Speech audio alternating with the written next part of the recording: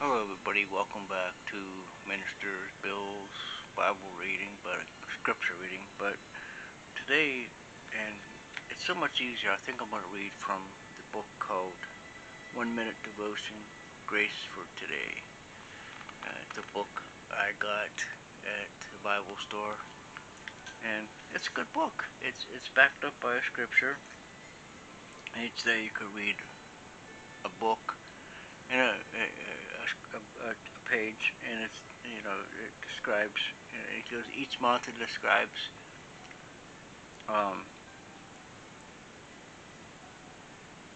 the Bible, or a scripture, and it breaks it down, what's going on, what it breaks down on the scripture, whatever.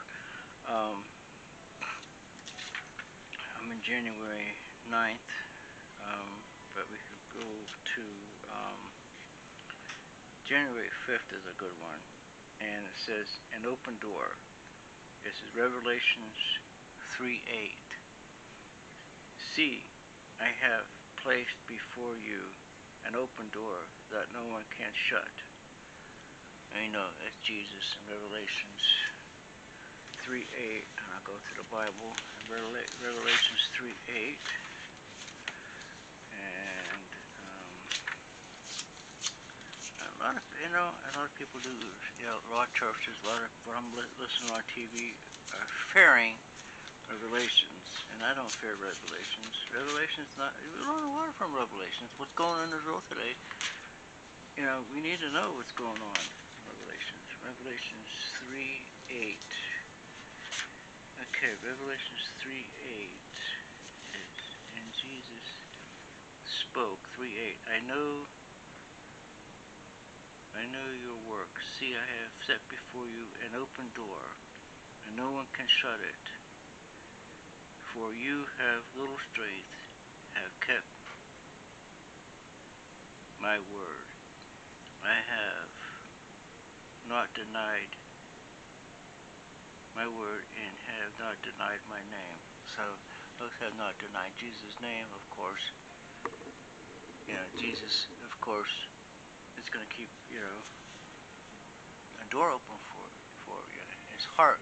He's having, of course, we keep, a door open for him. That's how I'm perceiving this in 3:8.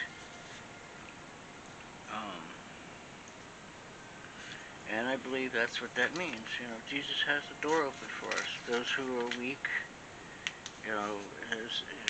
spiritually weak, and these flashlights. Sometimes the batteries, these are perfect little lights, called ultra-fire little lights batteries, but I don't want to get into that.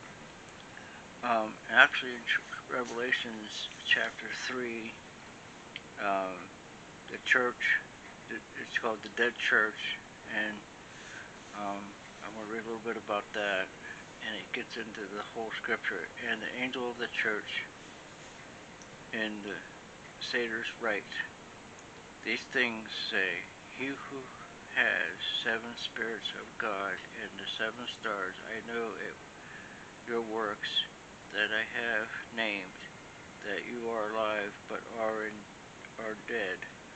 Be watchful and strengthen the things which remain that already do die. For I have not found your works perfect before God. Remember therefore how we have received and heard, hold fast and repent.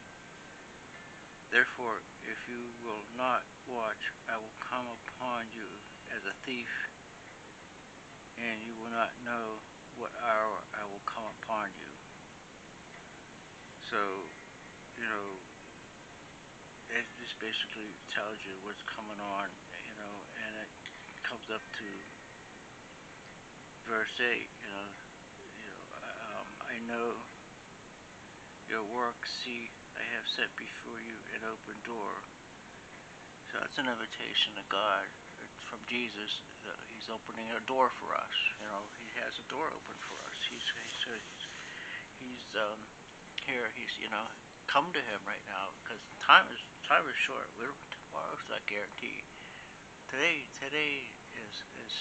you know, it's special. We got today, but tomorrow, even tonight, is not guaranteed. So repent, come to Jesus, repent of your sins, accept Christ in your heart, and have faith, as small as a mustard seed, he says. Okay, getting on this. Constant grumblings make life seems meaningless. It doesn't take someone who lives like long to develop a negative, cynical attitude towards life. But Christ wants so much more for us. Scripture, history, and personal experience all offers ample testimony to the fact that ordinary, seemingly meaningless life can be transformed by the power of the living Christ and through His Holy Spirit. So, you know, we have negative. We're always grumbling. It seems life is meaningless, and it doesn't take someone who lives like this long to develop a negative and cynical attitude towards life. Don't do that. Come to Christ. It's nice. He's here. God's here for us. Jesus is here for us. It's, you know, we're human. Of course we're going to have this. But when we get these thoughts, pray to Him. Come to God and say, Lord, you know, I'm having a bad day. Sorry for that, folks. You know, I'm having a bad moment. You know, please help me out. You know, so don't have a cynical attitude towards life. But Christ so much more. But Christ wants so much more for us. Scripture, history, and personal experience all offers ample testimony to the fact that ordinary, seemingly meaningless life can be transformed by the power of the living Christ through His Holy Spirit.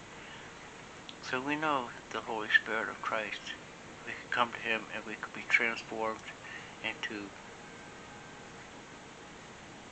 so much better, so much happiness and spiritual. We could be in so much, just in so much positive, and live in a spiritual connection with God. You know, we could have such a good outlook in life. The new life of abundance that Christ offers you and yours for the taking. Turn to Christ and He will open the door to a new meaningful life for you. So there you go. Turn to Christ and He has a meaningful life for us. You know, He has the door open for us. He's here. He has the door. Like I said, you know, has His hands on the cross. He has His hands spread out, both hands. You know, His hands are wide open, and He says, "Come unto me, you know." Well, of course, His hands crossed. He says, "How much I love you," from hand to hand. That tells you how much He loves you. But He also means, you know, come to me. My door is open. I have a door for you. My door is open. My heart is open for you. Come to me. You know, through His Holy Spirit, through God, His Father. You know, He's here for that. And this is part of Him. This is awesome. You know, it's simple. He offers you for the taking. You know, turn to Christ. He will open the door to a new meaningful life for us. And then, of course, I apologize for the prayer, but at the end of prayer, it says, Lord Jesus, the open door of your grace leads me into the abundance and joy of life in your presence, which is awesome. Leads abundance of joy and of life in your presence. We will, in Jesus, as we pray every day, in Jesus, to have an abundance of life and joy in Jesus every day. It changes us, and the Spirit of Jesus, living in prayer and positive, and you know, not the negative and not the grumbling. You know, when you have the negative, or you're around people who are negative all the time and don't care about Jesus and don't care about God, you know, they bring you down, and they want to, sorry about that, they want to live in such a negative way, it brings you down. It makes you feel like crap, right? It makes you feel lucky. But when you crappy. But when Jesus gives His grace, Jesus' grace has abundance of joy, of life, and His presence. Well, gives us a new purpose in meeting today. Amen. Amen to that, because He's here. When you pray, when you're feeling bad and upset, His abundance of His love and joy of life brings you back to a wonderful, graceful love for Him and life for Him, doesn't it? Amen. So thank you for that one. So I'm going to read another one. I'd like to, do another one. And these all really go together. I go today. And I read this book. This is probably my third year I went to this book. So I started kind of in the middle of the book, and then I went through the whole book, and then now I'm starting the whole book again all over again.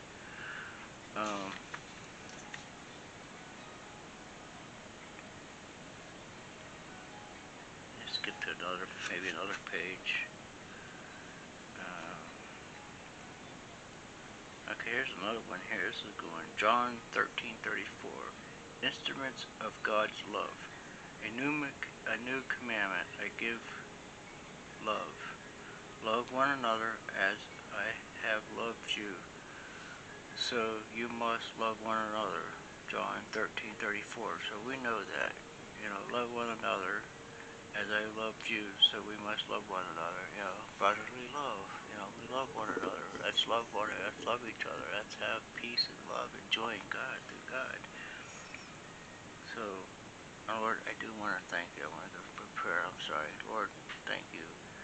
Take these words and feed us with the knowledge, and give us wisdom to these words. Guide us towards your life, with the abundance of life, abundance of joy, and just guide us to where we need to be in life.